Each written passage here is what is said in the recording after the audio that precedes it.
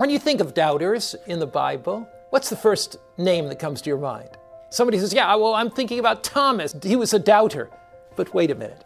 Jesus took Thomas, that doubter, and transformed him by his grace and through his power. And Thomas, as far as we can tell, became a courageous missionary to India, preached in the cities, landed not far from Chennai, began to preach in those cities, and Thomas, one of the most courageous missionaries of all time, overcame his doubts.